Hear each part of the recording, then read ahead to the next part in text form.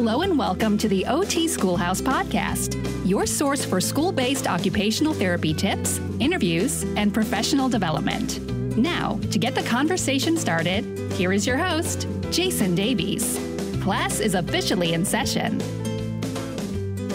Hey everyone, and welcome to episode 36 of the OT Schoolhouse podcast. My name is Jayson Davies, and well, I'm just going to put it out there. I am recording this intro on the day before I head back to school. Tomorrow is Wednesday, and I am heading back to school. It is the end of summer for me, or at least the end of summer vacation. Tomorrow we get to get back in and get a little training in and start to figure out our caseloads a little bit and do all that good stuff. I'm sure some of you have probably already gone back. I think San Bernardino here in Southern California went back this week, but I know several of you back on the East Coast, it sounds like don't go back till September, after Labor Day, I believe, still on that kind of traditional Labor Day as the first weekend of or before going back to school. So everyone, I hope you're having a good finish to your summer or a good start to your school year. Hope that's going great for you. Before we get into our conversation today, that's going to be all about integrated services, a little bit about the history of school-based OT, and then we're going to talk about a very specific program with Dr. Sue Bazyk here, very special guest. I want to let you all in on a little thing going on here in California. I mentioned it before, but I want to give you a little more information. It's actually the Occupational Therapy Association of California.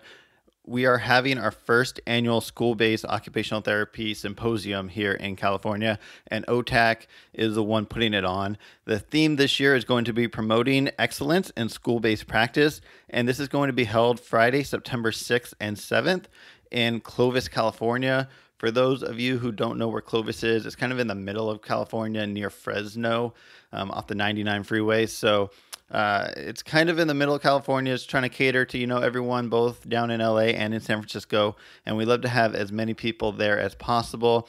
I know some people can't always make it to the AOTA event. It's been kind of back east the last few years. Their school-based OT symposium or conferences, you want to call it. So this one's going to be here on the West Coast in California. You're all welcome to attend. Sessions will be led by California experts in school-based OT on MTSS, PBIS, assistive technology, evaluations, and much more. And you can earn up to 11.5 PDUs. For more information on that, you can visit the show notes at otschoolhouse.com/episode 36, or you can head over to otaconline.org. OTAC is OTAC. I will be there helping to facilitate a few things going on. I'll also have some OT Schoolhouse stickers to give out. I'll be walking around, so if you see me, come say hi. We'd love to have you there. I believe it's under $200 right now for both days, but the price may be going up soon, so be sure to check it out ASAP if you are interested. I know that's less than a month away, so be sure to check that out here shortly. All right, jumping into today's content. Like I said earlier, today we have on Dr. Sue Bazyk. Dr. Bazyk is a fellow of the AOTA and a professor emerita at the OT program at Cleveland State University, where she was the director of the graduate certificate program in school-based practice. Today, she's here to talk about a little bit about the history of school-based OT, integrated services as opposed to pull-out services, as well as her program, or the program she's the director of, which is called Every Moment Counts. Some of you may have heard about that. We are going to really dive into that a little bit. She's going to tell us about the different programs that are within that program. One of the things I love about it is that everything is free. So at everymomentcounts.org, there is 3 or 4 different programs. We're going to talk about it here in a moment, but they're all free for you to use. They talk about, I don't want to ruin it for everyone, but basically we're going to talk a little bit about recess, cafeteria, and in the classroom services. So be sure to stick around for that here just a moment. And all the links that we're going to talk about are going to be, again, at the show notes at otschoolhouse.com/episode 36, as well as her full bio. I gave a very short bio, but that does not do it justice. Dr. Bazyk has done so much for our profession. And, I don't think this is actually in the podcast, but when we were on the phone together, she told me she never meant to be a leader, in the world of OT. But just the way that she has gone about her professional career and how much she cares for the students and the practitioners alike, and helping the practitioners help the students, she has become a leader in our field. So I urge you to check out otschoolhouse.com/episode 36 to read her full bio and to check out what she's doing in her career still today. So with that, I'm going to welcome Dr. Sue Bazyk to the podcast. Hi, Dr. Bazyk, and welcome to the OT Schoolhouse podcast. How are you doing this afternoon? Oh, great. Cool. Great to be here, and thank you for this opportunity. Yeah, definitely. I'm really excited to have you here. I think more people have heard about what we're going to talk about today, but may not know kind of the face behind it, the Every Moment Counts initiative. And so we're going to get into that a little bit. But first, I want to let you kind of talk about yourself as an occupational therapist and how you became to be an OT and to where you are today. Okay, great. Well, I actually started out in an OTA program because I didn't know what I wanted to do, and I fell in love with OT and then went to Ohio State. So I really fell in love with OT. I was really going to go into art, but my father said, you can't do that. You won't make a living. So anyway, I went to school. I've been an OT for 40 years, and I graduated from Ohio State University in 1978. So when I was in school, 1975 is when the law was passed. Yeah. And so I'm going to tell you a little bit historically of just my experience in seeing this evolve.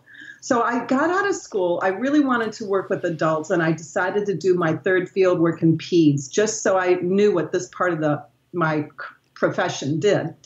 I did my last one at United Cerebral Palsy in Indianapolis and fell in love with working with children, youth, families with disabilities. And I also had to run the adult group with these adults with cerebral palsy. And it just amazed me that many of them never went to school because they didn't have the right to go to school. Mm-hmm. Adults with athetoid CP who were brilliant. So in my first job, I really saw the face of what not having the law did. And so then after that, I worked for UCP in Indiana and then Florida, fell in love with community-based. Then I went into home-based intervention, and I loved birth to 3 home-based. And I started really getting involved through AOTA with family-centered care, because actually when I started practice, I got criticized for talking too much to parents. It was before family-centered care. And I really started, thinking very much about advocacy for families. Mm-hmm. And in 1989, we know that the law added on the birth to 3 component and family-centered care. So I was involved in AOTA's national initiative. We did trainings across the country. A parent of a child with disability and an OT, we co-taught conferences throughout the country. It was like 1989, 90, about what family-centered care is and what it should look like. And then I went into academia and I taught all the PEDS courses, and every year I added more and more on school-based practice because that's where it was happening. Yeah. So I did develop, as a part of my role at Cleveland State University, a graduate certificate in school-based practice for OTs and PTs that our students could take as an elective, or they had to take elective courses. So I really see the need for more specialty education for entry-level OTs. We do a lot at Cleveland State, but I hear of other programs that maybe have 3 classes. Mm-hmm. Yeah. It's just not enough. It's not enough. I agree with you on that. I mean, I don't feel like I came out of school ready to go into a school-based position.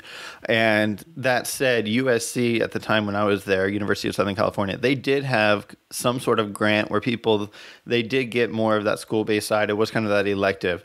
I opted not to do that. I didn't think I was going to go into schools, honestly. And so I didn't do that. But looking back on it, 1, I wish I did. And 2, I realized how little information about schools I didn't get because I didn't do that very specific practice. So you're right. I think it's very cool that Cleveland is able to offer that option, and it is an option. So it sounds like people kind of have to know what direction they want to go. Otherwise, they're not going to get it necessarily. Right. And so just like you, I have students coming to me after they graduated. They started in skilled nursing facilities, but then they said, I really love my practicum in schools, and I wish I did the school certificate. So that is an issue, but we do have a pretty heavy school-based focus in our curriculum. But I think that's an issue nationally that I haven't been really involved in the Commission on Education. But I do know through accreditation, there isn't a lot of specific criteria for school-based practice. All right, so you mentioned a little bit about the laws around 1975. I'm assuming you're referencing the Education for All Handicapped Children Act, also known as the EHA, as many people call it. Given that you were going through school and just kind of starting out as an OT during that point, what did you see then, and what kind of shift are you seeing over the years to the 2000s? Yeah, well, when I was in school, I might have had 2 classes on school-based practice, and nothing was even in our books yet. I mean, there was very limited. And what was there, I think OTs at the time, the floodgates opened with this legislation that said if children need OT to benefit from special ed, it has to be provided. We were this small specialty part of pediatrics that was viewed as a small area. Now, 40 years later, school practice is the 3rd largest practice area at 22% or higher. So I think we've evolved, but I think at the time we had hospital and clinic-based OTs going into schools, really not knowing about the educational context. They were freaking out about how to write an IEP. And I think they kind of translated their model of one-on-one service delivery, like a clinic-based type of service, in a separate room down the hall, which still exists in some schools, unfortunately. So what's very interesting, I've been really involved with knowledge translation and how new knowledge enters practice. And it's estimated that it takes 17 years to translate knowledge to practice. And even with the law, I've heard people say we're still trying to make the law a reality. And so I do think OT's role is still evolving. I think it's really different in different school systems. There isn't a lot of consistency. But I think that we're advancing in a number of ways. Some of the shifts that I see. First, I think we're working to reflect LRE, the least restrictive environment, which the law states. By law, we should be providing services in natural context with the typical peers as much as possible. I think on a caseload model, we're still trying to figure out how to do that. So it's a shift from clinic-based model where you're doing one-on-one in an isolated setting to thinking about how do I serve kids where they live, work, and play and learn. So one of the things I wanted to mention too, so we are in the gen ed environment. Yeah. I presented at the World Federation of OT conference in 2018 in Africa. I had a poster on Every Moment Counts. And there were OTs from all over the world coming up to me and almost drooling to say, you're in the general schools, they call them regular schools or mainstream schools. And so we're talking about Canadian, New Zealand, Switzerland, Singapore, in Europe, people want to be in mainstream or gen ed schools. They don't have a law that does that. So OTs have a very limited role in special schools. Yeah. And I came away from the World Federation with a much greater appreciation for what IDEA has done for us and how it has given us an opportunity to not only serve the kids with disabilities, but if we're integrating our services in natural context, we can impact all children and youth. And we all know that a lot of kids not on our caseloads can benefit from our services. Absolutely. And so that whole shift kind of toward the general education, that's relatively new with the reauthorization, correct? Right. In 1997, I think there was a real emphasis too that we should be providing services in the natural context. And so I know a lot of the OTs back then. Leslie Jackson was our pediatric coordinator at AOTA, and there was a lot of professional development around the need for OTs to understand the classroom context and curricula. So instead of just thinking of our little OT goals, we've got to think of really being educationally relevant. And so that's when even Barbara Hampt wrote a lot on consultation and collaboration. And so I would say that was like in the early 200s. So going back to some of the shifts, and some of this is a shift in how we practice as OTs. When I got out of school in the 80s, we were very focused on component function, fine motor skills. NDT was big. I was NDT certified and SI certified, and it was doing the special stuff in these isolated settings, doing pretend things. That we call bottom-up service provision, and the assumption that if you work on a pincer grasp, that will automatically transfer to buttoning or pulling on your socks.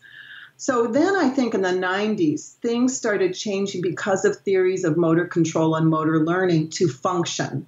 And that really what we need to be doing is top down, working with people, doing real things with real objects in the real environment.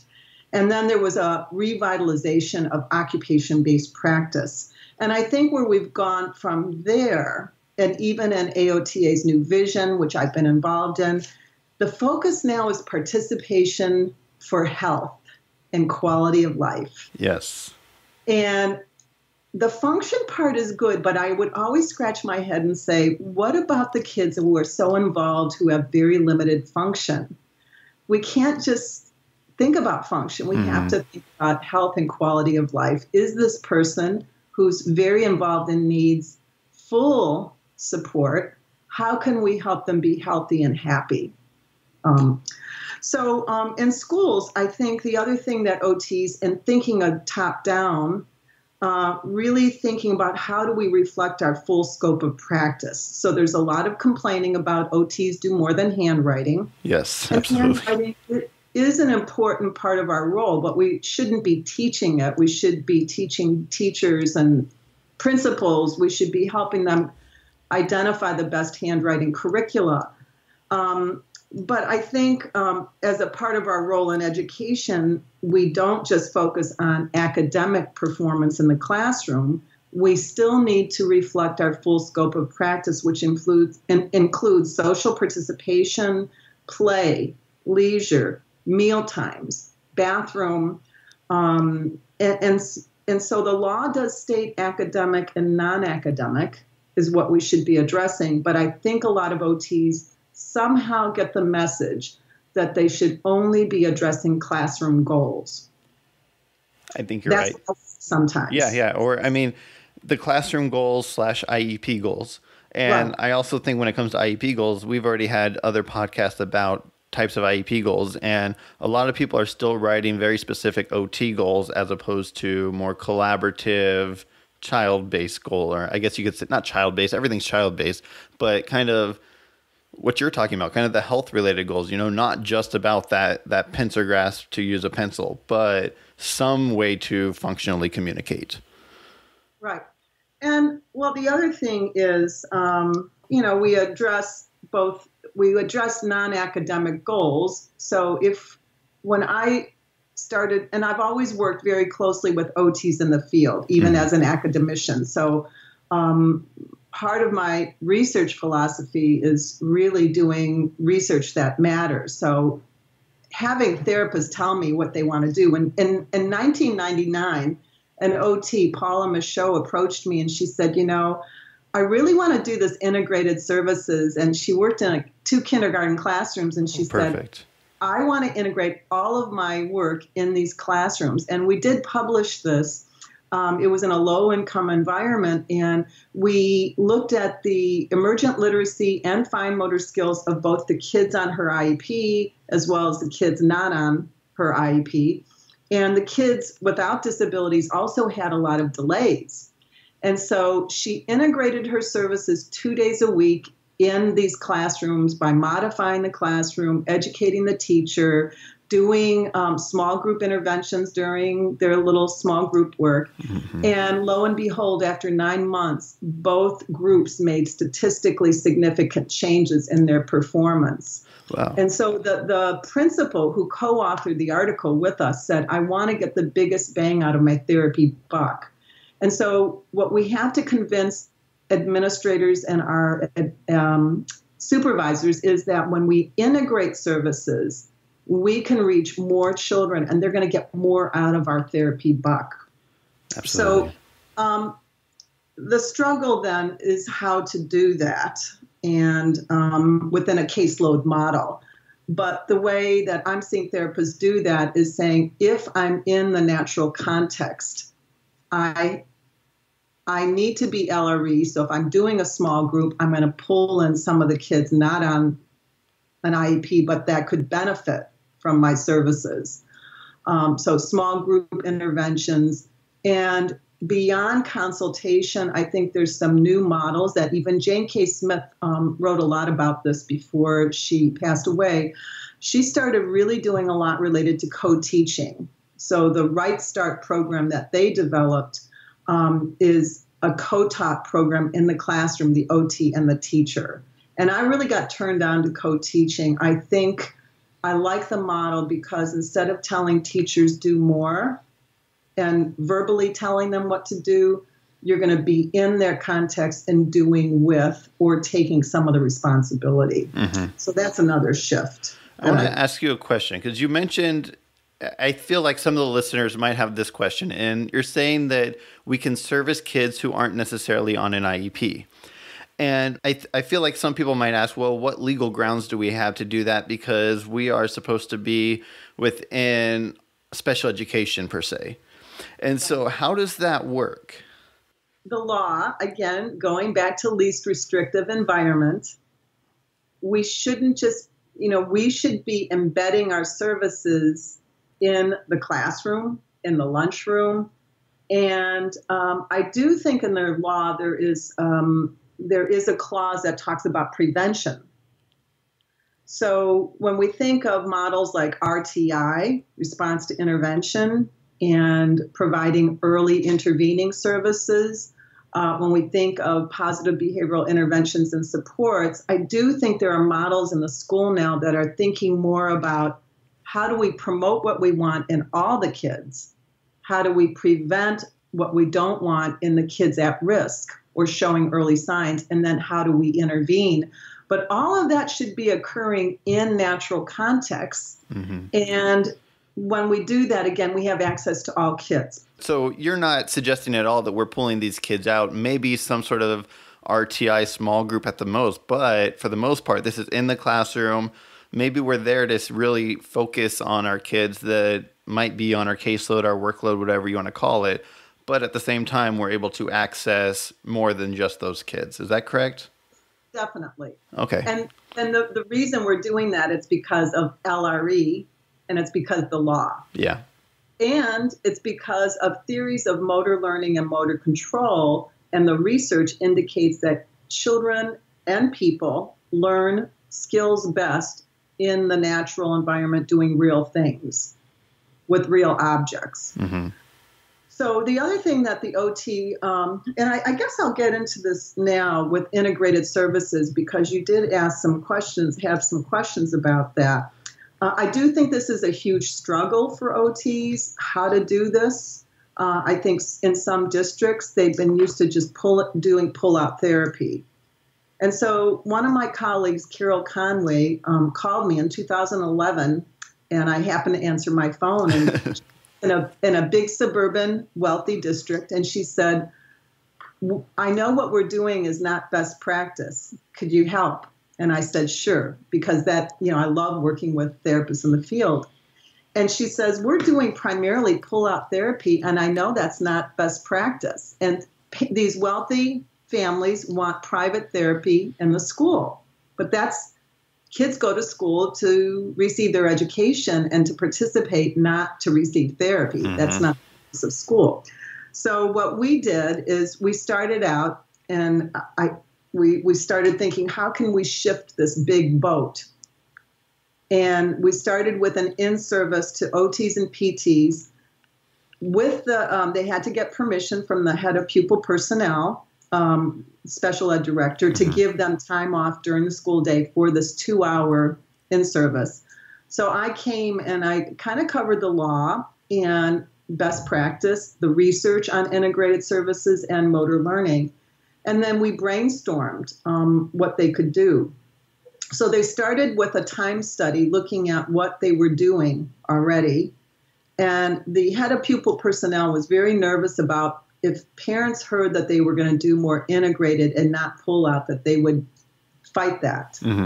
So we decided as a group that we would take small baby steps.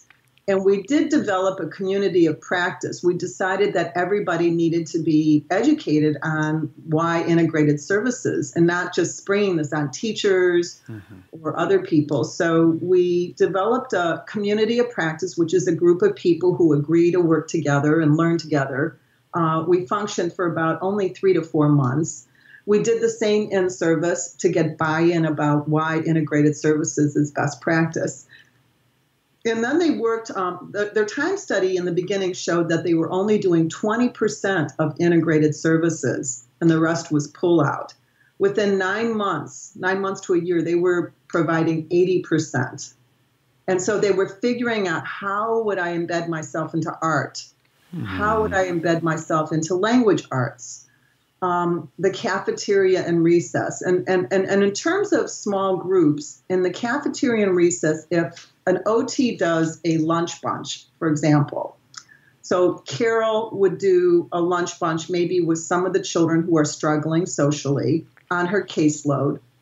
And then she always asked the teacher, who else do you think would benefit from this? And the teacher would give names. You do not need parent permission to have them be a part of a lunch bunch during lunch and recess, during times outside of academics. Oh. So that's really easy. Yeah, I did not know that. Yeah, so what I think is OTs can serve a lot more kids during small group interventions and then also through universal services, which I will talk about with our cafeteria and recess programs. Yeah, so I want to dive into that. I mean, we've talked a lot about really transitioning into that integrative model type of approach. And you did talk a little bit about how you made that shift. What would be your recommendation right now, real quick, before we move on to Every Moment Counts, for any OT who's kind of in their job right now? They're kind of like, I understand, I'm doing the same thing. I'm 80% pull out, 20% push in. My colleagues are the same. Where should we start? Yeah, and usually when I present on this, Carol Conway presents with me because she's lived it and she's helped other districts do that. But I think so people aren't overwhelmed. We had a mantra that said, look for the open doors. Which teacher thinks it would be a great idea?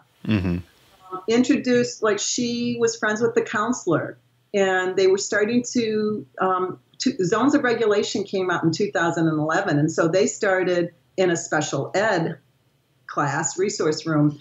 They co-taught a couple classes on zones of regulation. That was in 2011. It went over so well that now it's a part of their gen ed curriculum in this district. So co-teaching, again, going back to the open doors, starting small, picking one teacher, one classroom, finding out what the teacher's needs are. Yeah. And if you don't get buy-in from a particular teacher, don't let that stop you. Yeah, I completely agree. Great. All right. So then I do want to transition kind of to Every Moment Counts. And before we start diving into each individual program, why don't you give us a little overview of how Every Moment Counts came to be and what it is? Yeah. So, I always worked with children and youth, always interested in, I did a lot with feeding and always interested in the psychosocial aspects of food refusal. That was an area of research for mine for a while. And then, I was always connected at AOTA. And so in 1999, the Surgeon General came out with the very first report on mental health. And there was a separate report on children's mental health. And Barbara Hampt and Leslie Jackson, who were leaders in the field, they held a think tank meeting at AOTA, which they must have had more money back then. Did 20 OT practitioners and researchers and academicians for 2 days to brainstorm and talk about our role in addressing mental health with children and youth. We had to read the whole Surgeon General report before we got there. And it was really quite amazing talking about the lack of what we were doing. The Surgeon General really advocated for not just treating or intervening when someone has a diagnosis of a mental illness, but to really advocating for reduction of stigma and for prevention and promotion of positive mental health. So that was really a pivotal point in my career. And I kind of stepped up to the plate. One of the first things we decided as a group was to develop a practice guideline on addressing the psychosocial needs of children. And then I think the second edition of that, I was asked to write a chapter on school mental health. That was probably around 2006. And then I just got more and more involved. And my mission was, how can we get OTs to translate our body of knowledge related to mental health into a school system practice or community practice? How can we articulate our role? Because some of the surveys that have been done by OTs have said OTs do address mental health, but it tends to be an underground practice under the auspices of holism, which doesn't mean anything to anybody. And so I started reading a lot about this public health approach to mental health, which was starting to be advocated for and written about in the late 2008, 2009. And I had an opportunity to edit a book on applying this mental health promotion, prevention, intervention framework to OT. And so that was the book that came out in 2011. I spent a lot of time reading literature from outside the field in positive psychology and mental health promotion. And I said, this is who we are as OTs. Mm-hmm. This is who we are. And what I have found since writing the book, and I had several co-authors of different chapters, we all got together and we said, we're applying this framework in each of the chapters. And so I was so excited to apply it to the OT process and come up with this whole idea of what can you do at the universal tier 1 level to promote positive mental health? What can you do at tier 2 to prevent mental illness? And what can we do at tier 3 for those identified with mental illness? And the problem there is because we're not licensed mental health providers, at tier 3 for kids with just a mental illness, we're not always invited to the table to be a part of that. Very rarely. But once we start talking about how what we do is different, that we can address mental health, but we do it doing therapy, not doing talk therapy, that we can help diminish some symptoms associated with anxiety. We can help promote feelings of well-being during activities, then I don't think counselors are maybe as threatened and they understand that what we're doing is different. Yeah. And so that led into EMC, Every Moment Counts, correct? Right. So what happened after the book was published, I was so excited, it was pretty, and I said, well, who really cares? If nobody it's not going to do anything. Yeah. It was anticlimactic. So I went to a conference on knowledge translation in Canada, which was really another life-altering kind of conference for me because I realized that it's the researcher's responsibility to work with practitioners to help translate knowledge in manageable pieces to practice. And that, a conference is not really the best way to do that, or randomized controlled trials, just reading research doesn't do that. Mm-hmm. That it takes coming together over time to read, reflect, and dialogue about this new knowledge and think about how to apply it. So I had this idea of this, I call it building capacity. I like building capacity because that's what we want to do. Yeah. It's not just evidence-based practice. And so I couldn't even get funding, but in 2011, I decided I'm going to do this small pilot study. I invited 14 OTs from diverse school districts, urban, suburban, alternative, rural.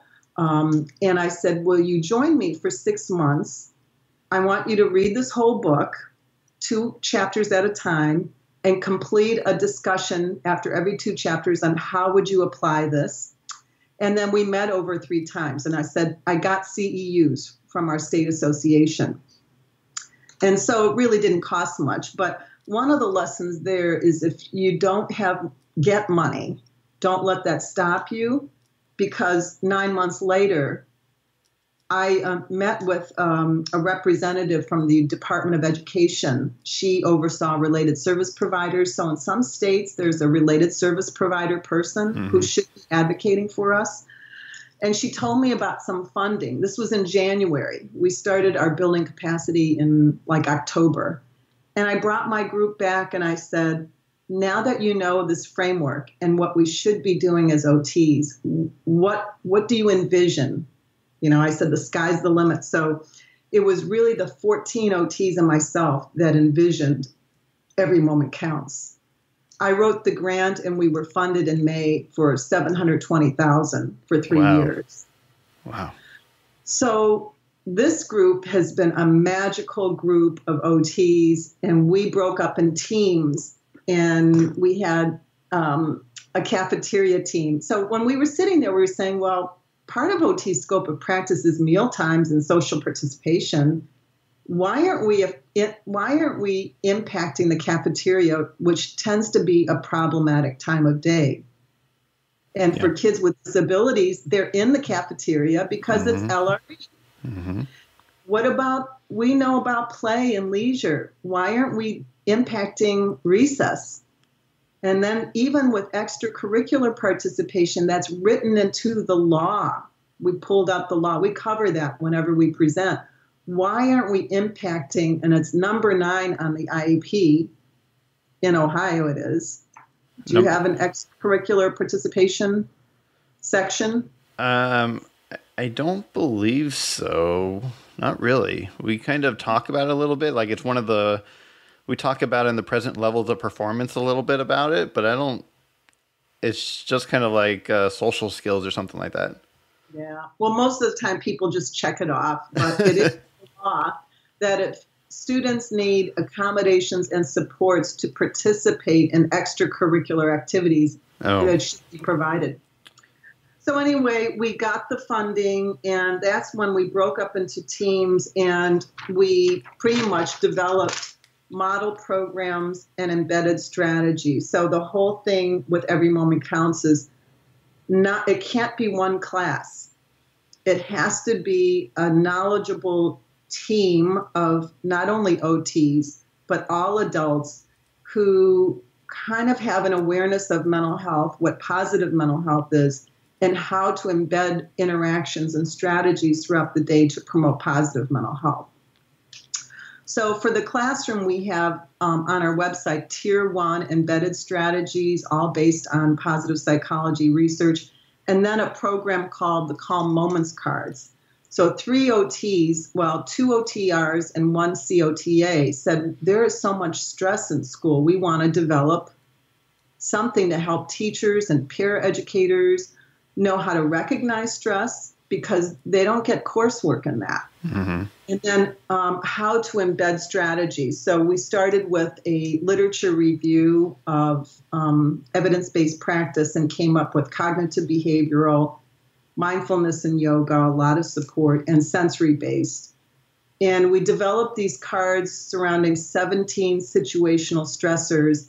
And so for each of the cards, which is on our website, there's thinking strategies, which are cognitive behavioral, what teachers can say to students. A lot of it is affirmations, positive affirmations. And then activities we have mindfulness and yoga activities and resources, and then sensory activities. So, and we did a study on the use of these cards and showed some really positive results in teachers' knowledge and confidence in embedding these strategies. So that's for the classroom.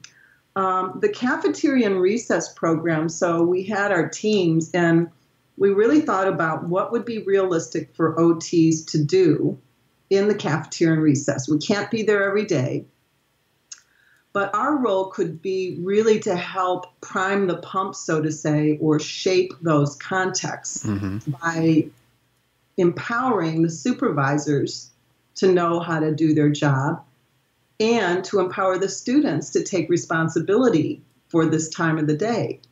So we came up with, we did a literature review. We always start out with a comprehensive literature review of what are best practices. But a lot of, for example, the cafeteria, a lot of literature was on just food, healthy eating, and not a whole lot on social context.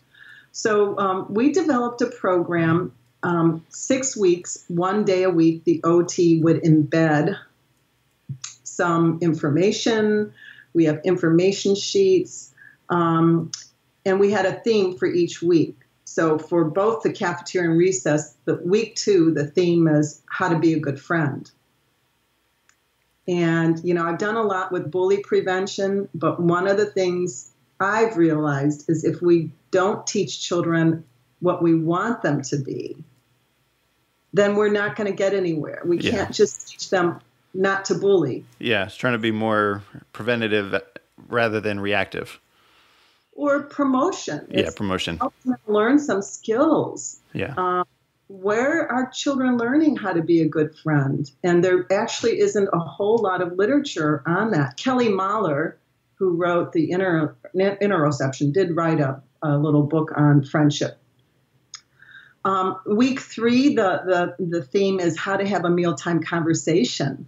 And this is so much fun. I mean, some kids don't eat dinner with their families. Having a mealtime conversation is a life skill. Week 4 is Mix It Up Day, and it's practicing their conversation skills with someone new. And it's all about respecting differences and how to make new friends. So they sit by someone new. And then another week is understanding the sensations of the cafeteria and kind of respecting differences. So the cafeteria, there's usually a lot of issues with noise. And we embed strategies on helping the supervisor know how to handle noise and teaching children how to regulate volume. So a big part of the program is empowering supervisors. The recess program focuses on active play and teamwork, and we offer some structured play activities, a quiet play activity or an active play, because the research shows kids with disabilities and who struggle socially do better when there's a structured play activity because there's an instant invitation to participate. So they're wildly successful programs. Principals love these programs because we found it cuts down office referrals and it cuts down injuries during recess.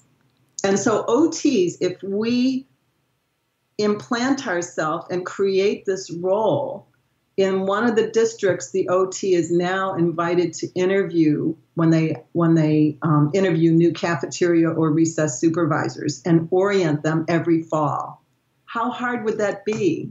Not hard at all. That's awesome. Because part of the reason that I knew I had to have you on here is because in my experience, I worked in a toxic cafeteria, or one of my schools had a toxic cafeteria. And I mean, I've worked at enough schools now that I can kind of talk a little freely without everyone knowing exactly where this was. But literally, the cafeteria aides were putting chairs 5 feet apart in the middle of the cafeteria. And when some kid, random, the one kid that got caught for being too loud, when everyone's being too loud, had to be isolated, sitting in this chair in the middle of the cafeteria without their lunch. And it was just terrible. And hearing them yell all the time.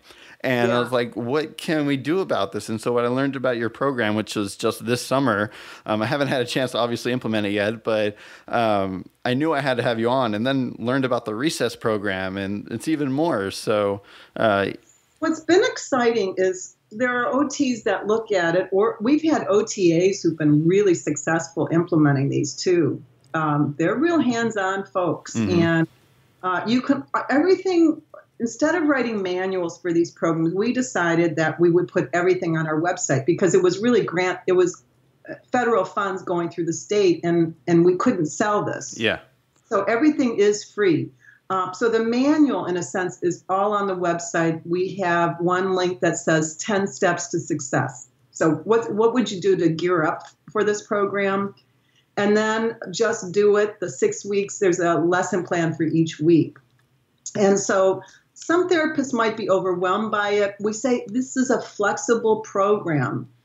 We had one therapist say, well, the cafeteria is too big, but she started with a classroom who happened to eat in their classroom. So that's a way to do it.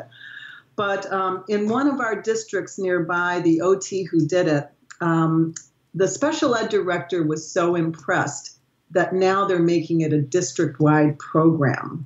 Wow, that's awesome.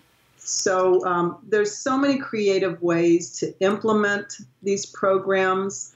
We're actually presenting at our state conference, OOTA, in the fall, and I'm going to have a panel of OTs from different districts talk about how they did it, because it's kind of different in every district. Yeah, that's great. So real quick, I want to jump back because you did mention, in a way, the time commitment for the OTs, because a lot of the OTs right now, I can hear people, it's all a great idea, but do I have time for it? And it sounds like the way that you guys designed it was for the OT to be more of that teacher for the teachers rather than a specific interventionalist for the students. Is that correct? For the cafeteria and recess, or even the classroom? Any of them. I guess one of the other areas that we looked at a lot is this whole concept of coaching. So in the cafeteria and recess, we're demonstrating. There is more in the literature about the power of demonstration. So if the OT is implementing this program 6 weeks, 1 day a week, and we always ask OTs, pull someone else in to co-do the co-implement, like a speech pathologist, like a special ed teacher. And so the demonstration of simple things like smiling, asking kids how they're doing, how was your weekend, all the pro-social stuff. What we found is cafeteria supervisors, if they've not been oriented to their job, they think their job is just to keep kids safe and to keep them quiet. That's reactive, instead of how to interact in ways that encourages friendship. And so our studies have shown that even in the 6-week program, we can change the culture of the cafeteria and recess. And it's really building capacity of those supervisors to think differently about their job and to challenge things like yelling at kids or having them eat in silence. So they're really fun programs. And what we see then, OTs tell me all the time, is everybody in the school knows me now. Kids run up to me and give me hugs in the hallway, and they're not even on my caseload. And that's the power of a universal service. And actually, at Cleveland State, we have a special topics course where our students are going into Cleveland schools and implementing both programs as a course. And they're learning to think in a bigger way what universal services mean. You're still serving the kids on your IEPs. So that gets back to the question of time. So you need to make a case that I have these 3 kids in this classroom during lunch who have a social participation goal. And this is how I'm addressing it. So it's really thinking smarter about utilization of time. And OTs who are doing this say they actually have more time because they're serving more kids at once. Yeah. The other thing I know I remembered from before is we don't only just address our IEP goals. We can address more than what's on that goal. So if there's a handwriting goal, you can embed some strategies in practicing handwriting, if you're doing that we know is promoting positive mental health. Like acts of kindness is a strategy that helps us feel good emotionally. That's from research. And one OT told me he has kids write thank you notes when they practice handwriting. That's embedding, teaching children how to be kind. Yeah, I like that idea. That's awesome. Yeah. Yeah, cool. So I think that's a really good overview of Every Moment Counts. And again, everyone can access all that stuff at everymomentcounts.org, correct? Right. Awesome. I have one follow-up question before or not really a follow-up question. This is kind of an outside the box type of question that I wanted to ask you. And bigger, I mean, just thinking out 10 to 20 years, where do you see school-based OT really kind of going? Where do you see this shift? Are we going to continue this integrated shift for the next 10 to 20 years, or do you think there's going to be something else out there? Oh, I think there's more of a demand for it. And we are being asked, we do conferences all over the country. And I actually may be going to New Zealand in 2020. Wow. What's been exciting is OTs. I see more OTs who are speaking up, and I call them mavericks, who are saying mental health is a part of our business. And they're approaching departments of ed and getting funding. We got funding in New Hampshire. An OT and a speech pathologist in Oklahoma went to their related service person in the Department of Ed and said, we need to support and help build leadership in Oklahoma for related service providers. And they brought myself and Carol in for a 2-day conference in May. It was all funded through the Department of Ed. And the OTs and PTs and speech got to go for free. So what I'm excited about is that kind of leadership where people are saying we need this. We need to do integrated services. More of these sessions were at AOTA this year. They were called contextualized practice. I like the term integrated. So what I hope happens is that as we do more of this integrated service, that we will be doing more universal types of programs that help all children and youth be healthy, mentally, physically, and that we will be called in more like Nicole Furman, I will say, in Mason City Schools in Ohio, to be directors of programs that focus on mental wellness. That's where I think our strength lies. So we started out in settlement houses back in early 1900s. Mm-hmm. Those were centers in the middle of communities where we helped people adjust to the demands of living. I think schools are so exciting, and I think they're exciting because we get to work with children and youth and adults and families where they live, mm-hmm. learn, play. And the other thing I didn't mention, we also have an initiative called Making Leisure Matter. And one of the OTs, Maria Lorena, who is just an amazing OT, she and an ABA person and a speech pathologist developed Kidnections, their business, where they are offering groups in a rec center. They started out serving kids with autism, but now have, because of demand, have expanded to kids with other needs, and they involve typical peers. They started with cooking. Now they're doing a lot of how to make a lunch type kind of group, crafts. And I would love to see OTs in rec centers instead of clinics, because that's where families want to take their kids. And you don't have overhead. Yeah, no overhead. And even just the the mental health and, to some extent stigma goes into that too. I mean, going to see an occupational therapist at a clinic is very different from going and getting naturally embedded services at a rec center. It's not a clinic. It's more of just facilitation. So that's fantastic. They're rec groups just like anybody else offers a rec group, so you can charge. But we have the knowledge to understand the sensory aspects. They also offer like adaptive parties for parents who maybe can't take their children to a restaurant or just need additional supports. Yeah. So that's kind of where I'd like to see us go. But we are in the schools. That will not go away. And it's just exciting to see how we're moving forward. Yeah, absolutely. I just want to mention real quick, I had a note that I took down while you were talking, and it was about AOTA. And I know nothing that we kind of talked about today was really like gung-ho for AOTA. And AOTA has nothing to do with this podcast in general, but I do want to just kind of reach out and really encourage everyone listening to be an AOTA member.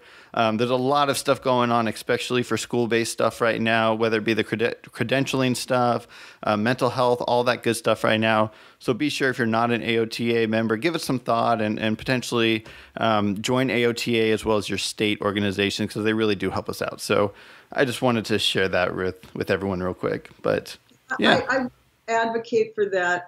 We have lobbyists on the Hill who are always advocating. If we were not written into IDEA as a related service provider, life would be very different. It would be very different. And also, there is a school mental health toolkit. If you just Google AOTA School Mental Health Toolkit, that is free and downloadable. So there, for example, is an information sheet on childhood depression, and how would that look in a classroom or in school, and what accommodations can you make and strategies. There's one on grief and loss, kids who are grieving. There's one on obesity and the mental health risks associated with that. So check out those information sheets. Great. Well, thank you, Sue, for coming on to the podcast today. Are there any other resources, websites, any other way that you'd like to leave information out here? Well, the one last thing I've been involved in is a grant in North Dakota with Dr. Susan Nielsen, and it was part of a SAMHSA grant, Substance Abuse Mental Health Administration grant. We were tagged onto it. And so what we've done is developed a 5-month kind of self-paced capacity building program that interdisciplinary teams can go through. So we have 5 webinars. There's facilitation guides. So what my next step is, we'll be working with different OTs throughout the country to help them implement this. So it was just completely finished. It will be online and all for free. And you can get contact hours too through it. Oh, awesome. So, and is there a website for that one? I could share that with you. It's the Mountain Plains Technical Assistance Center. I haven't shared the link yet on the Every Moment Counts website, but I will be doing that shortly. All right. And as always, we'll try and put just about every link that we talked about today or something on the show notes at otschoolhouse.com/episode 36, I believe it is. And that'll be a good place to start. You'll have links to Every Moment Counts as well as some of the other resources we shared today. So thank you, Sue, so much for coming on this show. I really appreciate it. All your hard work and everything that you've done is making a big difference in OTs, kids, teachers, and all their lives. So thank you so much for everything. Thank you for this opportunity. It's been fun. Definitely. Take care. Okay. Bye-bye. Bye-bye. All right, everyone. Well, thank you so much for listening in on today's podcast, episode number 36. Remember, everything that we talked about today can be seen or clicked on links and stuff at otschoolhouse.com/episode 36. Those are the show notes. Thank you so much to Dr. Bazyk for coming on today. Everything that she has done for our profession, like I said earlier, has just been amazing. Please check out everymomentcounts.org. everything there like just blew me away when I looked at it. There's so many free resources. It can be a little bit overwhelming, I think, because there is so much there. They really did put everything there for free. So definitely start off with one program. Like Dr. Bazyk was saying, start with one additional teacher that is on board, or maybe a speech therapist that can help you out a little bit. Start small, work your way bigger as you see those successes. But whatever you do, just keep on getting better. A little bit every day can go a long way. So take care, everyone. We'll see you in episode 37. Have a great week and start your school year. Take care. Bye-bye. Thank you for listening to the OT Schoolhouse podcast. For more ways to help you and your students succeed right now, head on over to otschoolhouse.com. Until next time, class is dismissed.